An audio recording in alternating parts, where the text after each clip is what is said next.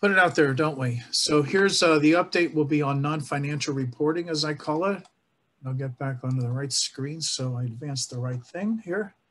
The objectives are to just get folks to get a background on what these frameworks, the new expectations, and we're going to do it by running through the 4 topics listed there.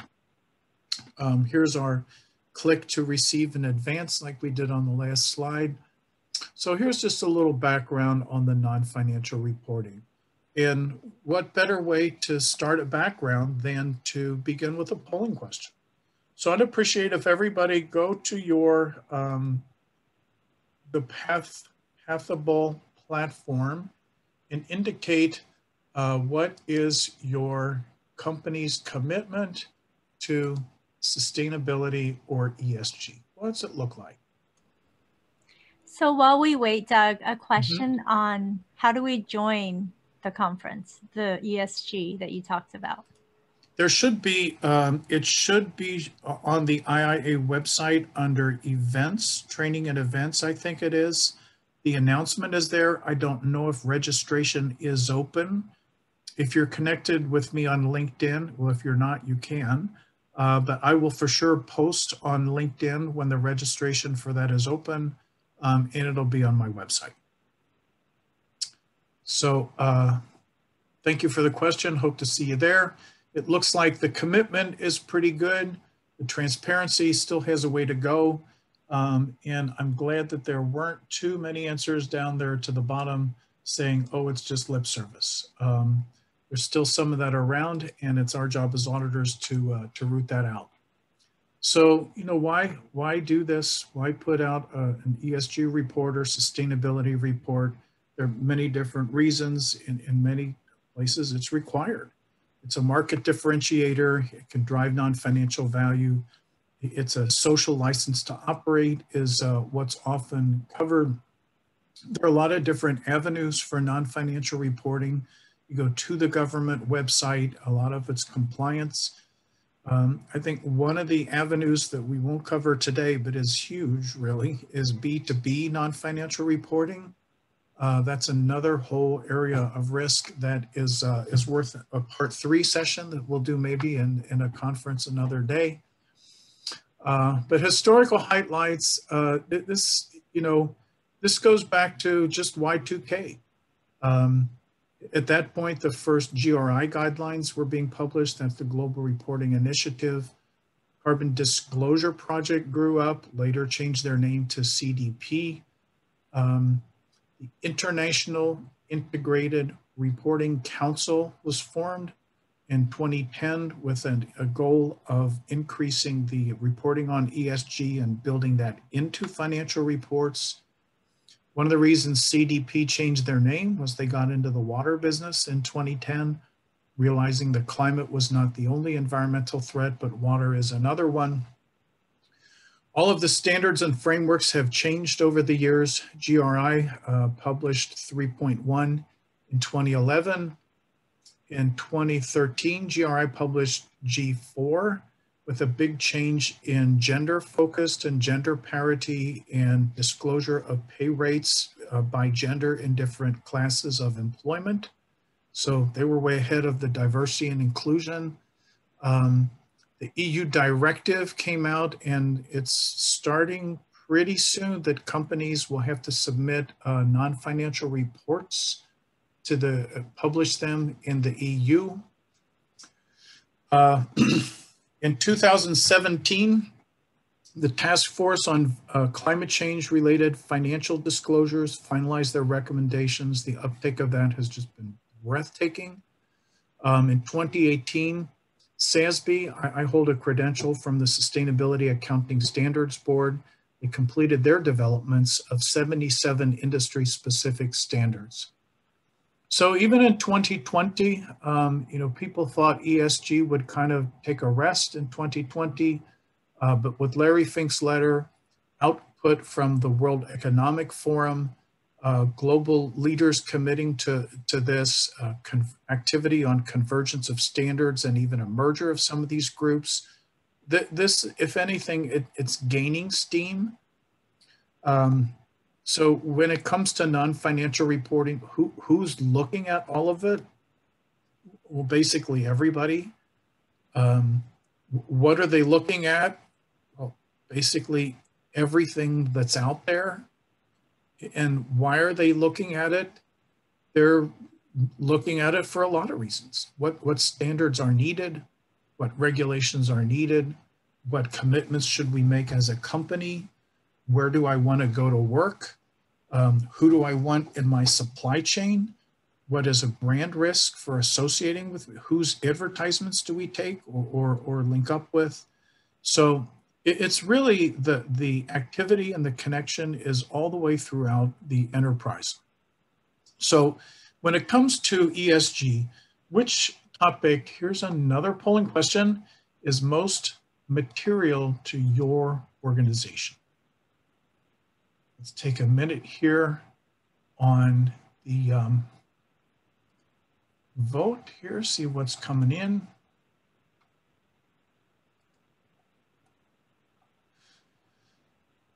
Okay, diversity and inclusion is the runaway winner. Workplace conditions and safety, can't imagine that was influenced by COVID. Climate change is a winner. And the numbers are changing. So as people vote, the priorities are changing, but there are a lot of topics most material to the organization. And that just shows you the work that's cut out for all of us when it comes to managing the risk. I'm going to touch briefly on updates on standards and frameworks. GRI is as a way of background. They're what I call kind of the encyclopedia of all the taxonomy of all the ESG issues and frameworks. Some are mandatory, some are sector specific, some are suggested. But if you want to report on an ESG topic, there's probably guidance for you here in GRI or it's in the works. KPMG published a good survey just a couple months ago showing how the adoption of GRI has increased over the years. The base year, 2011 or 2017, there on the left, but the takeaway here is that the numbers are only going up. There's also the CDP, formerly known as the Carbon Disclosure Project. At the outset, they were founded because there was a lot of clamor for regulations to control greenhouse gas emissions. The regulations were slow in coming. So the founders of CDP said, well, let's let companies disclose. And once they're disclosed, at least we have them on the path to compile their greenhouse gas emissions. And then maybe they'll step up and various pressures will arise so that companies will take action and reduce them. Because that's, after all, what we're after, a reduction in the greenhouse gas emissions and the reduction of the effects of climate change. So they have a rating and ranking list as well. Companies submit to CDP.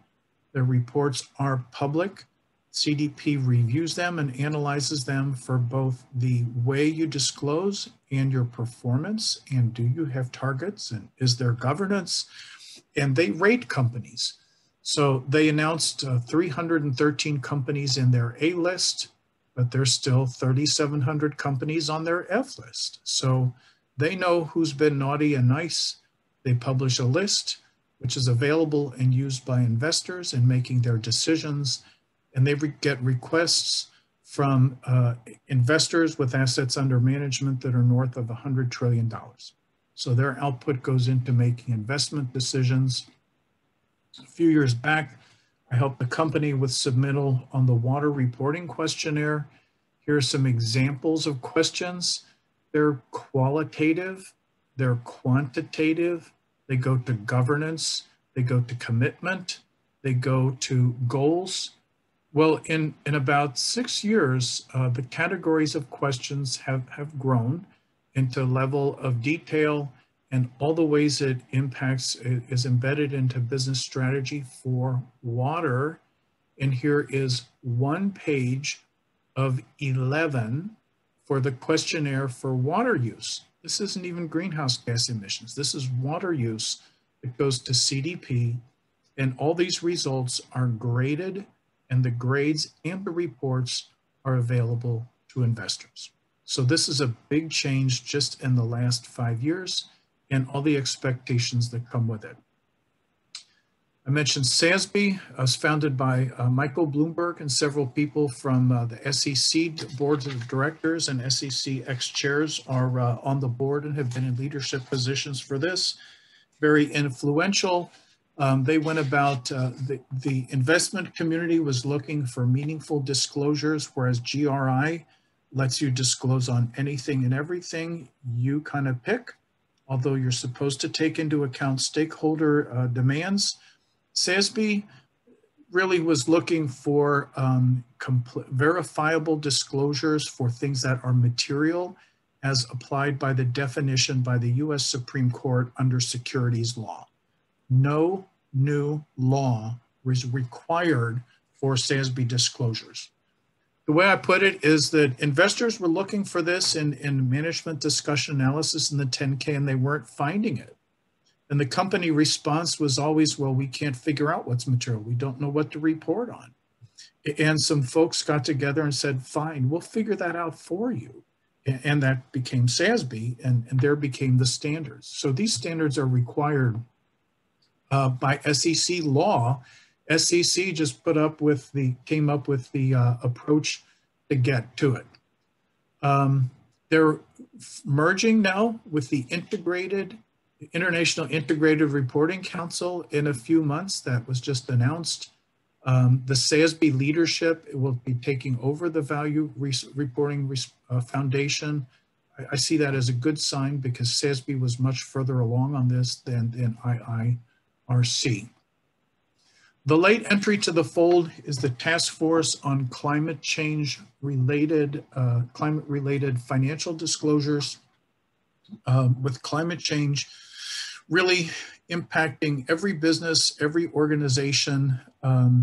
It was strongly felt by some of the folks in SEC and the investment community that every company has got to do disclosures on climate change. So they created TCFD, the Financial Stability Board created the TCFD in conjunction with SASB and a network of investors and analysts. And their standards just came out 3 years ago, 2017. In 3 years, nearly 60% of the world's 100 largest public companies have announced support for TCFD, or they report in line with TCFD recommendations, or both. This has been discussed at the World Economic Forum. There have been commitments to this at the World Economic Forum. The Big Four are behind this because they would like to do assurance of these kind of disclosures. There's a lot of push on TCFD. The supporters include 1,300 companies, 168 organizations. The organizations, some of them are governments, some of them are industry associations that are working with industries to provide guidance on how to do it or to convene forums on how to come up with these disclosures. There are some 100 regulators and government organizations on board. Belgium, and I think that's Canada and not Candy. Chile, France, and the UK. Some large economies. US is not on board yet. I think we'll see more countries on board with that because after all, investments are global, funds are global, and the investors like to look at everything that they can get. The disclosures are in 4 broad categories. Governance at a company, your strategy, how are you managing the risk? Well, what are the risks? We looked a few minutes ago at water shortage and prolonged drought and sea level rise and availability of resources and trade routes. I mean, there's any number of risks. So what are they? What is your management of those risks?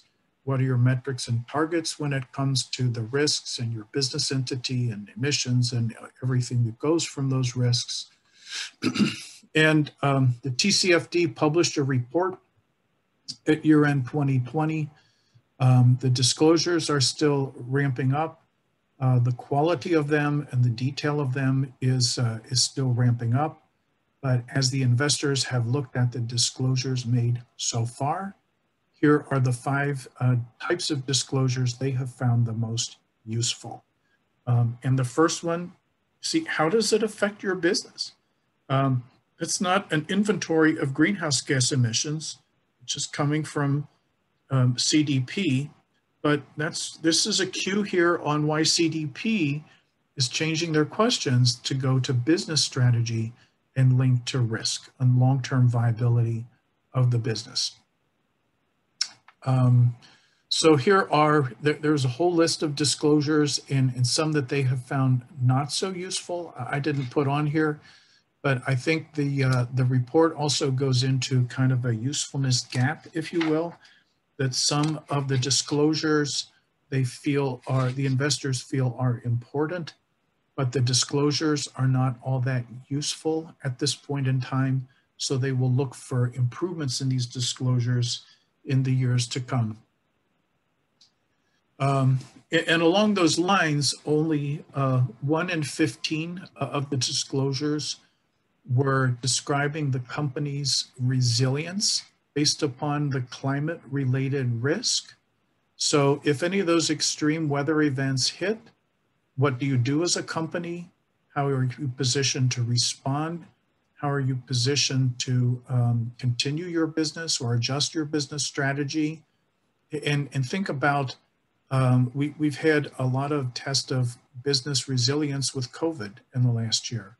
So climate change related risk is moving a little slower than that, but it is no less pervasive. So what are your plans to respond to be resilient in the face of climate change?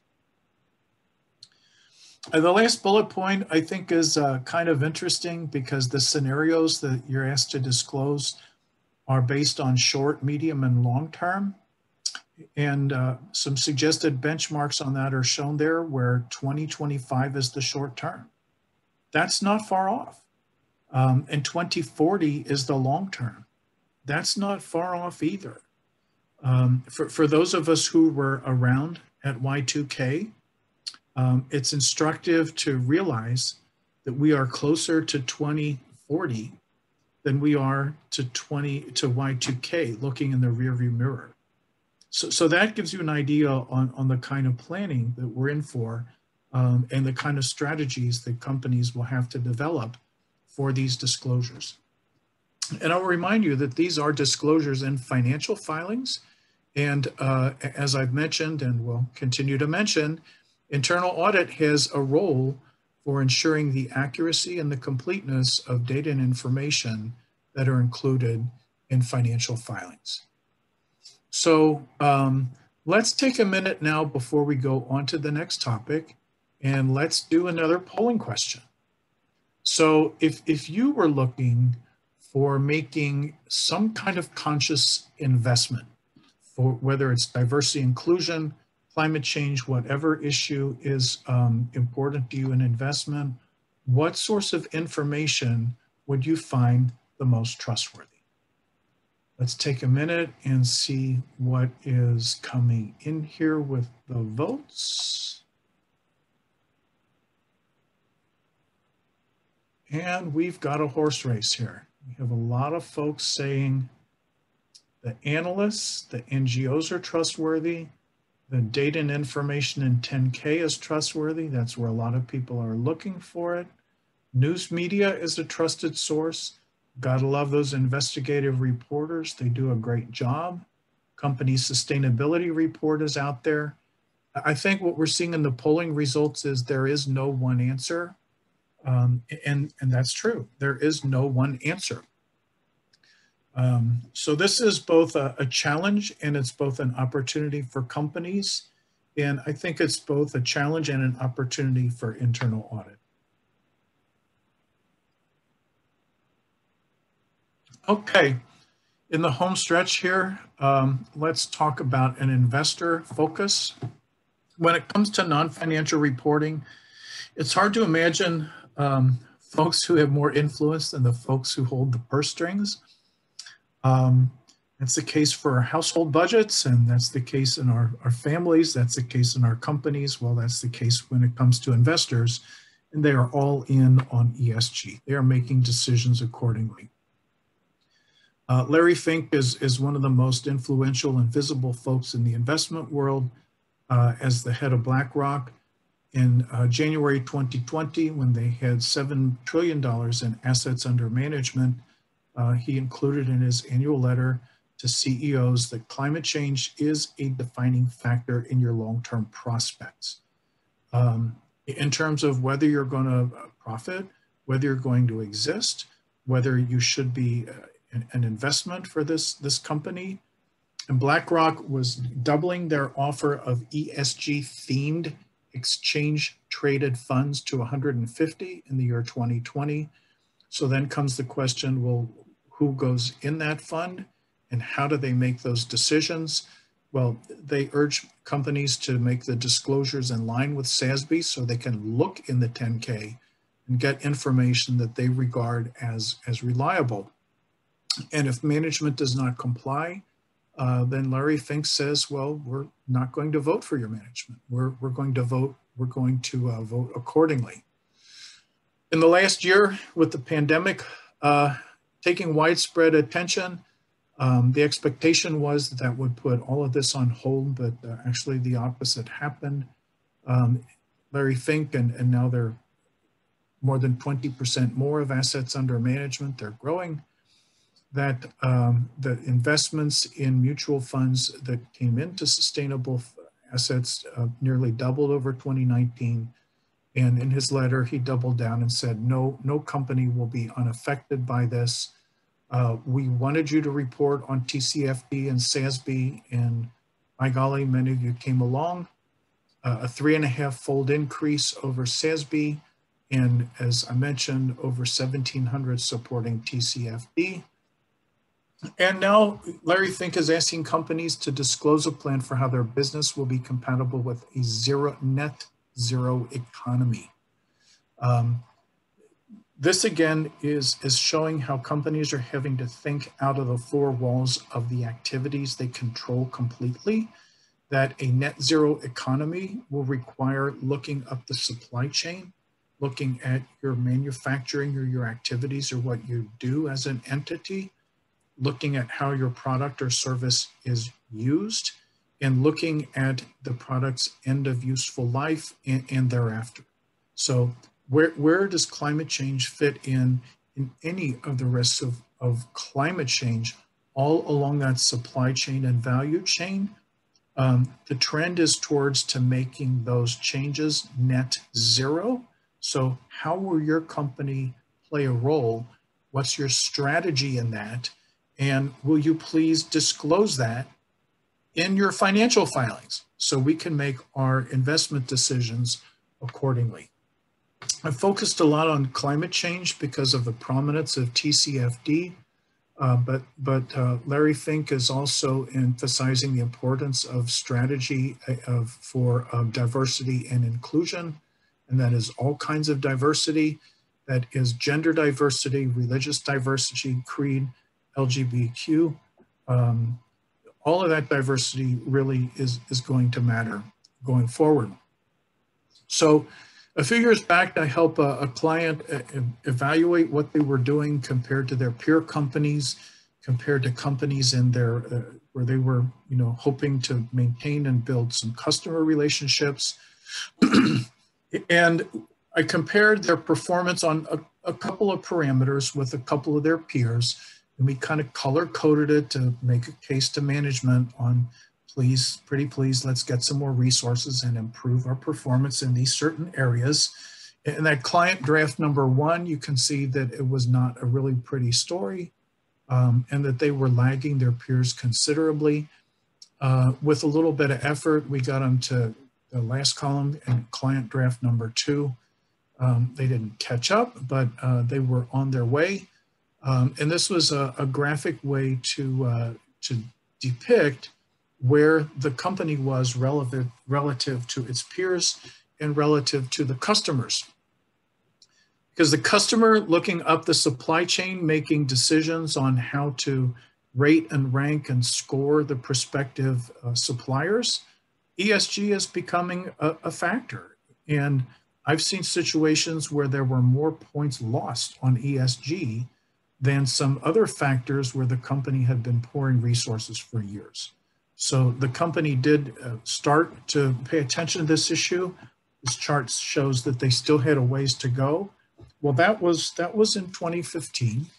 And since then has grown up a whole network of what is now called ecosystem of analysts. A lot of companies, a lot of analysts go through the kind of thing we saw a little bit ago on the modern day slavery and human trafficking. Well, who does that analysis?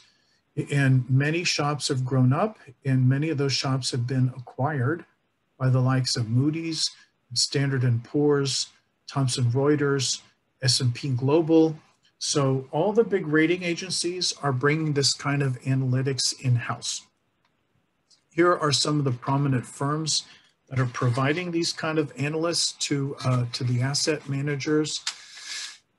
But, you know, the ratings for conflict minerals and modern day slavery and diversity and inclusion, but there are at least 600 ESG ratings and rankings globally, and that was 2018. And they continue to grow. There are 2,300 signatories to the UN Principles for Responsible Investment. A couple of years ago, they had $80 trillion of assets under management. Well, what does responsible investment look like? You can look any one of 600 places. That industry is kind of consolidating, but it's tempting to think that you can do an AI algorithm and come up with the best companies, but that's turning out to be kind of impractical because the number of issues and the number of topics. So there is a firm called Sustainability, which was also acquired by another company a few years back. They put together a report called Rate the Raters. If there's so many analysts doing this, well, who's the best? So they looked at a number of the large ones, and they looked at the investors and analysts who use them. They put out this report that I think is pretty insightful, and here's some highlights. That the majority of the investors and asset managers do use the ESG ratings, and they use them at least once a week. They use multiple ratings. They don't necessarily buy into them completely. They begin with those ratings and they do a couple of things. They'll screen out the bad apples so that one chart we saw before, if your company is on the right side of that screen and not being among the poorest performers on a topic, you will not be in the exchange traded fund. You're out. If you're on the left, if you're rated as a darling of the industry and maybe consistently for a few years, well, then your company may be selected to represent that sector in the exchange traded fund. But what the investors and analysts do is they'll take this data from all these analysts and they'll apply their own criteria, which is usually proprietary, on what else they do with it. This poses a challenge for companies because they see some of these ratings and they see who's in the funds and who's not, and they don't really know. It's hard to tell where it came from. Well, they're right, because many of these analysts are proprietary and the companies won't necessarily see it. And despite all these analysts, there are some problems you see here. It's always backward looking. Analysts are trying to look forward looking and evaluate companies for investments. The analysts are not highly funded. Many of them may change a little bit with some of the acquisitions by Moody's and Standard & Poor's and the like. But the updates are, let's say, annual, whereas investors are making decisions on a daily basis, and they're looking forward and they're not looking backward.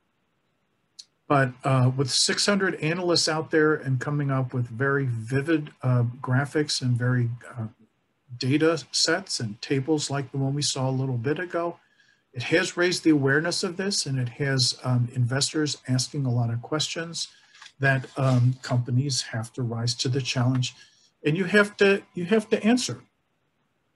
So what the investors are telling companies is, here's what we want from companies. We want regular reporting. We want better data. We want to know where the data came from. We want to know if it's verified. We want to know where you got it. We want real-time data where possible.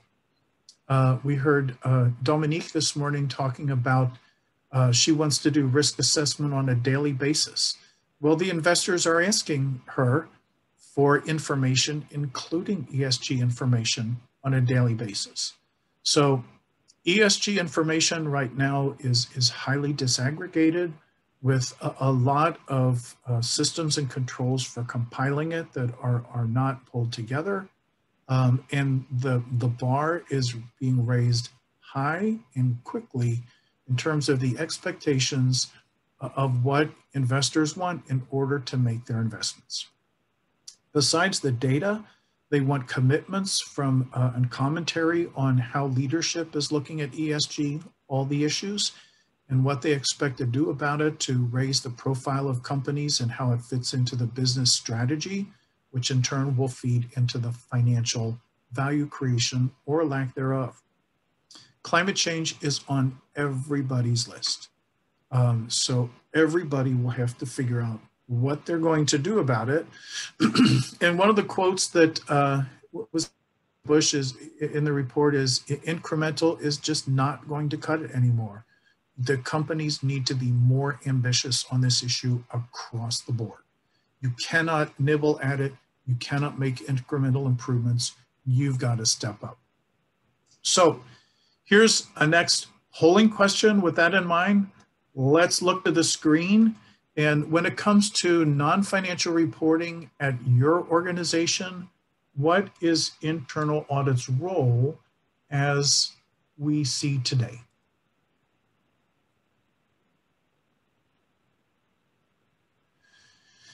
And the responses are coming in. We have another horse race.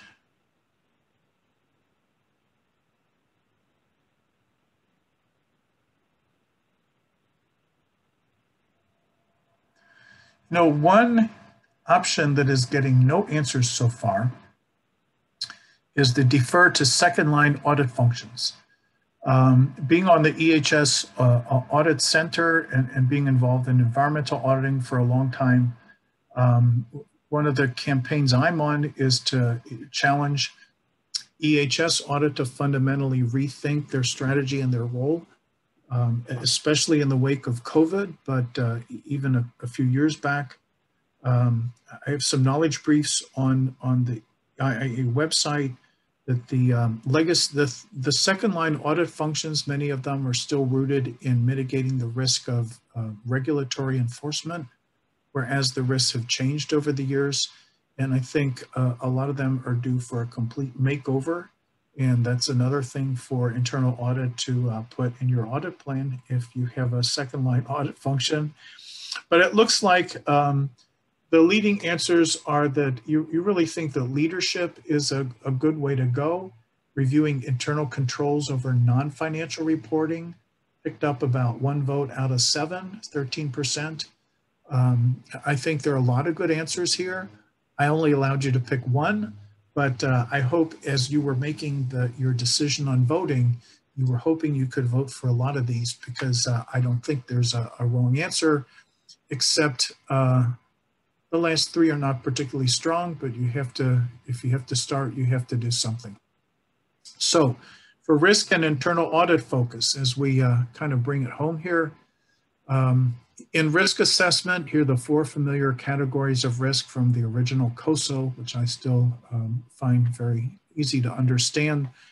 The original categories, non-financial reporting was in there if you just knew how to add it. Compliance is just not laws and regulations. It's things like the contracts we've seen. Non-financial reporting has grown like crazy, was not really in the picture in 2004. I would say also that let's think back a couple decades on fraud. The Cressy Triangle came out in the 1950s. It was a big change on how businesses are done in 50 years. But then there's more changes on how business is done in the 2010s and now the 2020s. That business does not look the same as it does before. And with all the reporting on non-financial that goes to investors and the highly disaggregated systems and controls, when money's involved, there is an incentive. Flat out, there's an incentive. If there are poor controls or no controls, there is the opportunity. The rationalization could be the attitude, well, it's only my little area. Well, the structure isn't there, so the company doesn't care about it. Well, it's not my job, or somebody else is doing it, or, you know, this is a voluntary report without understanding where it goes. Well, it's only 4 points on our score with the customer. There are a lot of rationalizations, and if the potential for fraud is there, people will find it and people will use it. So when it comes to approaching this issue from a risk mitigation point or an audit standpoint, I encourage you to think about fraud. I have a website, environmentalfraud.com, that's devoted just to this. And I'm fortunate in being in-house at a Big Four in 2002 when Sarbanes-Oxley came out, that right from the start, we were required to include procedures to detect fraud on supporting financial audits, then on internal audits from the get-go. So I'm very fortunate that I have built fraud detection into environmental audits and ESG audits now for close to 20 years. So it can be done, but that's the exception and not the rule. So the traditional approach to managing this ESG or the non-financial reporting risks is, you know, the company kind of goes back and forth with customers, regulators. It's kind of a linear thing. It's kind of reactionary, if you want to know. But I think this is a better model for how ESG requirements enter the company and how the risk should be looked at, where information flows. The analogy of the shopping cart, we like the smooth shopping cart. If there's a chunk out of the wheel, you get that clunk, clunk, clunk, clunk, clunk. And if you can't find a good cart, you go to another store. So the reporting is happening in all of these channels. The data has to be good and reliable in all of these channels. If there's a chunk out of any portions of these wheels, people will go to another store. They will go to another company for their supplier, for their employer, for their investment. So I hope you take a look at this model. It's I think, pretty elegant, and the more you look at it, the more I think it will sink in. It is not just a flip, it's not just a risk. It is an opportunity. Larry Fink cited plenty of research that says there is a sustainability premium in the investment and performance. Inclusion in the stock funds, that we've doubled down on that at BlackRock in the last 2 years. Customers like dealing with a company that has an ESG consciousness, especially on the issues that align with their priorities. You know, that simple chart we saw before, what matters to our key customers. You may get a reduced insurance premium. You may have to chase that and ask for it. I think there's a lot to be said about improving the attraction and retention of the talent you want to keep.